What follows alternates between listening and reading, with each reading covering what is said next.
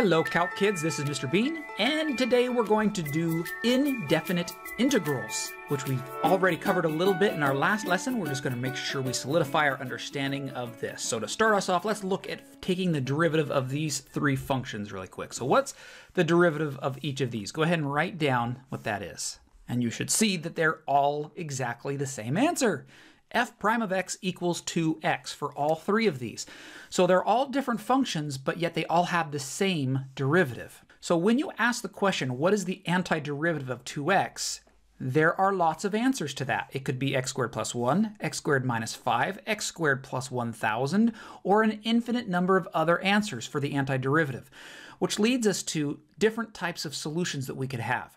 So when I say x squared plus c, that is what's called a general solution. The plus c represents any possible constant we could have, since the derivative of the constant is 0. So that's what's called, again, general solution. Now, if I have a specific number here, instead of a c, it actually is a very specific value, which in this case was the x squared plus 1, then that one's called a particular solution. It's the particular solution that fits given criteria, which I will show you some examples of that as we work through this lesson today. So integrals that do not have any boundaries, these integrals without boundaries, those are called indefinite integrals as opposed to definite integrals. Definite integrals are the ones we've been working with, where we are taking the area under the curve and we go from point A to point B. Those are definite. So today is indefinite, and the solutions to indefinite integrals have this plus c. So they're in the form of a general solution.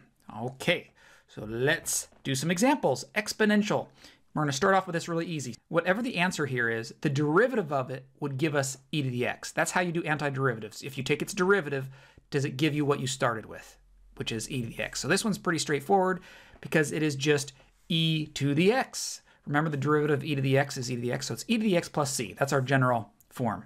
This one's a little bit trickier, and I forgot to put something on here.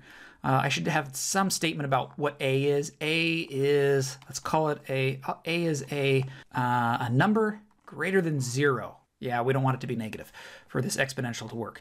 So we're saying a to the x, its derivative. Now, off on the side of your notes, maybe on the left side, I'm going to write something down here, but don't do it down here. Maybe off on the left side. Let's just remind ourselves really quick. What is the derivative of a to the x? It is a to the x, and then do you remember this? Times the natural log of a. So if you were working backwards the other direction, how can you take the integral of a to the x? Like what in the world would that give you? So it has something to do with this. So this would be a point in the lesson. If I was teaching you in class, I would make all of my students, hey, see what you can come up with. Do you think you've got it? Maybe check with each other. So it's a good chance for you to pause right now and just try and see if you can come up with it on your own. So try it first, and then here's the answer. So pause, here we go. The answer is 1 over natural log of a times a to the x, and then plus c for your general solution.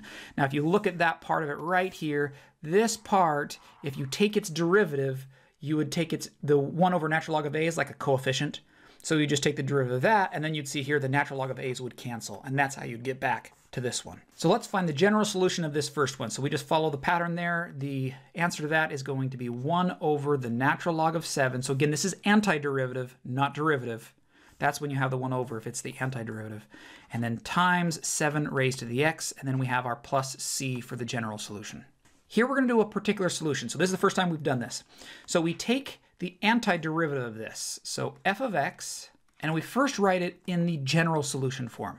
So the antiderivative of e to the x is itself e to the x minus, and then here we get 2x to the add 1, you get 3, divided by 3, and then we have to have our plus c for our general solution. Notice I'm writing small to leave myself some room. You want to do the same. Okay, so now we take instead of a general solution, we want the particular solution that fits this criteria, where x is a 0 and y is a 4. So y is 4, and then x is 0. Minus that whole thing becomes a 0 if x is 0, plus c. And now we figure out what c value fits this criteria. So we have 4 equals 1 plus c. Subtract the 1, you get 3 equals c. So now we can write out the answer.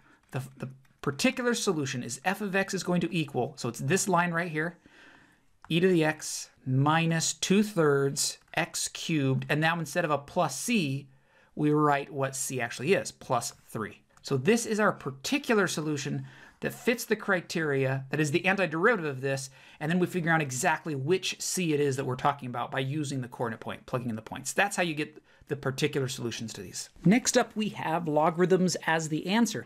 So we have here 1 over x. When you take the integral of 1 over x, you get the natural log of x. But we have to include this weird absolute value. I will talk about that in just a minute, but just as a reminder, when you take the derivative of the natural log of x, you remember that, you get 1 over x. So it would make sense if you're doing the antiderivative. Don't write this here, by the way. This was just a side note. If you do the antiderivative, you'd go back to natural log of x. Now, the qualifier here is that it must be absolute value around it, because whatever your answer is, if you remember the logarithm graph, it does something like this, where you have a vertical asymptote, and you aren't going to have x values that are less than 0 in a logarithm function. And so we have to put these absolute values around that. So just as a reminder, usually this comes up in a multiple choice type problem, and they'll have the absolute values in the multiple choice, so it makes it a little easier. And sometimes kids get confused on when to use the logarithm. So let me show you. If you tried the antiderivative power rule, like the inverse of the power rule, and we changed this to x to the negative 1, and then you were to add 1 to it, you'd get x to the 0 divided by 0. Well, you can't divide by 0. So hopefully if you were to just try that, you'd see there's a problem there, and that would trigger a memory. Oh yeah, that's because this just becomes the natural log, absolute value of x. That's what that one happens. And don't be confused. This is a very common mistake. When kids see this, 1 over x squared, they'll go straight to an answer and think, oh, that's the natural log of x squared plus c. No, it's not. Don't do that. Okay, don't do that. You only have this natural log when it's 1 over x to the first power. If it was 1 over x to the second power, then you do the normal things that we've been doing before with this power rule thing. Okay, so let's take this example, this one. We have the antiderivative of 1, which is just x, minus, and now that 5 can just be pulled out, and then it's like it's 1 over x, 5 times 1 over x, and then the antiderivative of 1 over x is the natural log of x with an absolute value there. And then we add our constant c. Okay, and then that's it. So now let's do one with a particular solution instead of just a general solution. So I'm going to have f of x is going to equal, so here I have 2 natural log absolute value of x, and then plus, now what's going to happen here, let me do some side work up here, 6x to the negative 2. If I add 1, so it's going to be x to the negative 1, and then I would have to divide by negative 1.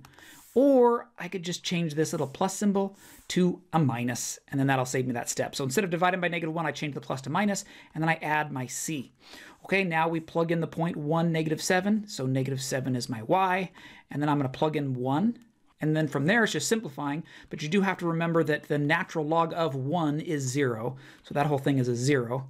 And then you're just solving for c from there, and you get that c equals negative 1. So now we can write what f of x is, and where do I get that from? It's this line right there. F of x is this, so that we just plug in what the c equals. So it's 2 natural log absolute value of x, and then this I can simplify to 6 over x, and then the c is a minus 1, so I'll say minus 1 at the end. And there's our particular solution to this derivative. It's the function that goes through that point. Trig integrals. Now we're, again, with trig integrals, we're just going backwards from their derivatives. So we already covered these first two in our last lesson, which is sine x. The antiderivative of cosine x is sine x. The antiderivative of sine x is negative cosine x. So hopefully you can look at these and kind of remember, okay, what derivative do we take that gives us secant squared? That one's just tangent x. Oh, I forgot something important. Oops, sorry. Plus the constant, these have got to be general, plus c, I'll get that fixed on this one. So then on these, we have these answers. Cosecant cotangent is the derivative answer of negative cosecant x. Secant x tangent x is the derivative answer of secant x. So therefore you can go the other direction for the antiderivative. So if you don't have your trig derivatives memorized, this is hard. You have to have those down by now. And so again, you want to spend some time memorizing those if you don't have them yet. I will give you one hint, and that is for the signs, whether it's negative or not. Remember when we take the derivative of a trig, if it starts with a c, then you have a negative answer, right? If the derivative starts with a c for trig derivatives, then you have a negative answer. It's negative sine x. Well, if it's an integral, then it's if the answer starts with a c. So notice this, if the answer starts with a c, you have a negative answer. If the answer starts with a c, it's negative. Answer starts with a c, then it's negative. That's when they're negative, only when the answers are. So derivatives, if it's with you start with a c, integrals if your answer is a c. All right, so this one right here, 3 secant squared, that one's pretty straightforward. Secant squared is just the answer to a derivative problem of tangent x. So this is 3 tangent x plus some constant for our general solution. And now we'll do the particular solution. So we're going to say y equals, antiderivative of 1 is x, and then minus the antiderivative sign is cosine, but since the answer starts with a c, we have to take the opposite sign. So now we'll make it a plus, and then we add a constant. Okay, now I did not leave myself in a lot of room. Sorry about that. Now this pi minus 2, that's the y value. So pi minus 2 equals, the x is a pi. So we go pi plus cosine of pi plus a constant. And then subtract the pi's, we get -2, the pi's cancel. Cosine of pi is -1 plus c. Add the 1 over here, we get -1 equals c. All right, so now here's our answer. Y equals x plus cosine x, and then the plus c in this example is a -1. So there is our particular solution for this scenario. Antiderivative, and then you use this coordinate point to plug it in and find your c. Inverse trig derivatives are not that hard if you remember them. If you don't remember them, then yeah, there's no way you're getting these right. So just as a reminder, I have here the trig derivatives, not antiderivatives, but just the trig derivatives. And that is, remember that if it starts with an s, so remember this, it's always going to be 1 over.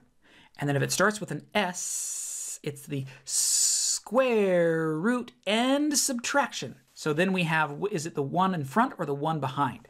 The sign, remember I like to think of that I as like a 1 to remind me that the 1 comes first. And then it's x squared. And then the secant, it also starts with an s. So I've got 1 over a square root symbol again and a subtraction. So it starts with an s, so I've got square root and subtraction. But the sign is the one with the 1 first. So this one, the 1 comes second. I put an x squared here. And then, crap. The c. Crap, I've got absolute value of x as well. I got to put that little absolute value thing on the bottom in the denominator. And then tangent does not start with an s. So we just go 1 over. So there's no s, it is addition, and there's no square root. So then we're going to have a 1 and an x squared. And it can go either way. It can go 1 plus x squared or x squared plus 1. Addition is commutative, so the order does not matter. So there's our inverse trig derivatives. So going backwards, you just have to recognize it. 1 over this thing, what is that? Well, the 1 comes first. It's the square root. That one's going to be sine inverse of x plus c. Or, just remember, this is the same thing if you said arcsine. So arcsine of x plus c. Those mean the same thing, sine inverse or arcsine. So this one, you got the absolute value of x, you got this x squared minus 1. You just try to recognize them. It's easy right now, like I'm showing you this, and it's really easy. But if you had like 2 months from now and you're taking a practice exam and you saw this, it's, man, can I remember that? Like, what is that going on? That's where the hard part comes in, is trying to remember way back here for this lesson. So this one's just secant inverse of x plus c, or we could write that as arcsine, not arcsine, arcsecant of x plus c. Okay, last 2 problems and then we're all finished. These 2 problems are just strategies, algebra strategies actually, how to manipulate these before you take the integral. And when you get into higher calculus levels, like a Calc 2 and a Calc 3, you do a lot of this type of stuff with integrals. You try to manipulate this to make it something you can work with in an easier fashion. So this first one, you separate these rational functions. Each of these terms can be divided by x separately. So I'm going to write this as the integral of 3x squared over x plus x over x minus 2 over x. So if I can think of it this way and then simplify it, I end up with 3x plus 1, and then this one doesn't simplify, so it's just minus 2 over x. And now that is a ton easier to work with for an integral. So the antiderivative of this is just going to be 3x squared over 2, add 1, divide by the same number, plus the antiderivative of 1 is x. And then here's where we have a logarithm, because it's x to the first power on bottom. So minus 2 natural log of x, and then plus our constant for our general solution. So the idea for that is recognizing that you could separate each of these with your denominator before you have to to take the antiderivative, and it's much easier. So this is another algebra type situation where I'm going to take this 3x and distribute it through. So I have a 3x to the first power times x to the 1/2 power plus 3x to the first power times x to the second power with respect to x. So now that is, I add exponents. So this just becomes 3x to the 1 plus 1/2 is 3/2 plus 3x cubed, that one's easy with respect to x. Now we take the antiderivative.